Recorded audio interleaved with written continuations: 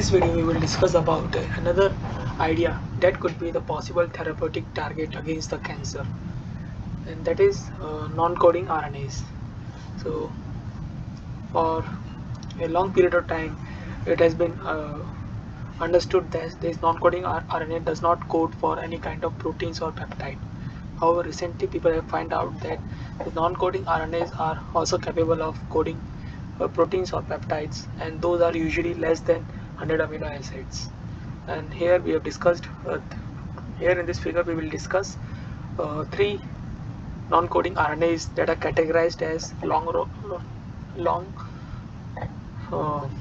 non-coding RNAs, circular RNAs, and primary microRNAs, pre-microRNAs, not primary, pre-microRNAs, and how they can be used to target the cancer cells. So we will discuss the function of these three different categories of RNAs and what are the areas of the cancer cells they can target.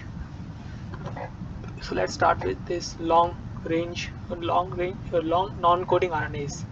So long non-coding RNAs, when it is transcribed and translated, then it will gives rise to two different kind of peptides. First one is HOXB AS3 peptide, and next one is SPAR, or the other one is SPAR peptide.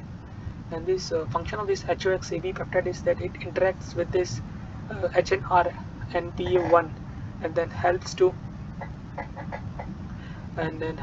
prevent the cleavage of this PKM1 tetramer.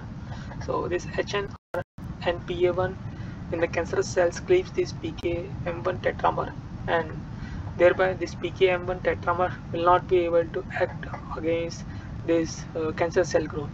However, when this long non-coding RNA is transcribed, then it will form a complex peptide, that is HOXBAS3, and then it will form a complex with ncRNA1 that will prevent the cleavage of this PKM1 tetramer. So this PKM1 tetramer will be formed in high amount, or it's overexpressed compared to the normal case. That will lead to this following effect on the cancer cells. That is, it will reduce the cancer cell growth, will reduce the colony formation, at the same time it will reduce the migration and invasion.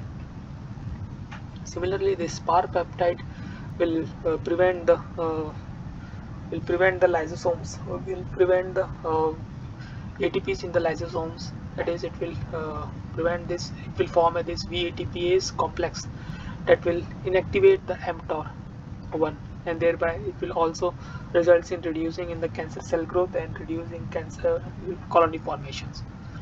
So by artificially introducing this long non-coding RNAs could be beneficial to reduce the cancer cells within the patient. Next one is this circular RNAs.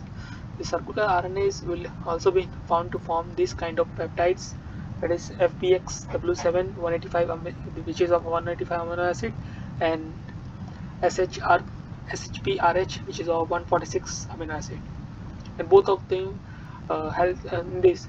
FBXW7 helps in the stabilization of this Cy/MyC, and we have discussed it many times in our videos. This Cy/MyC roles, as it is usually found in the mitochondria, when it leaks into the cytosol, how it will cause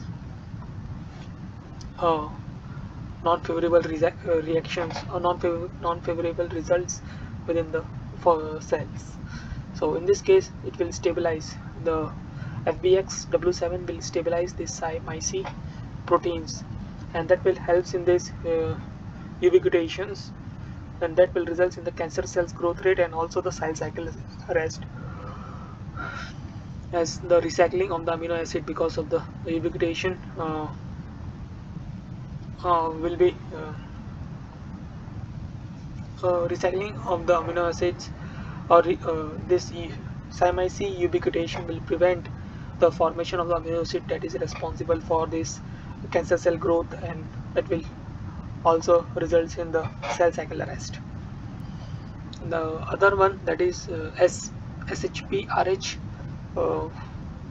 proteins, it will interact and stabilize this PCNA. It will also results in the PCNA cause ubiquitation, that by preventing the proteins from maturations and helps them, and by preventing the proteins from maturations through this by diverting them towards this ubiquitation. Thereby this will also this will also results in reducing cancer cell proliferation, and also it will reduce the tumorigenicity of the cancer cells. The last one is this Pri-miRNAs.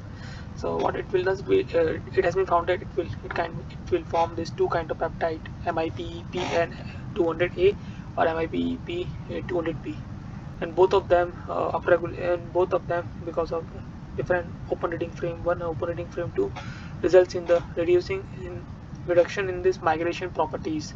That is, it will prevent the transition from EMT transition, that is epithelial to mesenchymal transitions. So these are some of the non-coding RNAs that can be or could be the possible therapeutic targets because of their functions against the cancer cells, normal growth rate, and also they also plays a role towards suppressing the migration properties or EMT characteristics. If you need to understand more about this non-coding RNAs and its relations to the cancer cell properties or cancer cell functions, you can go through the reference that has been provided in the description. That's all for this video. Thank you for your time.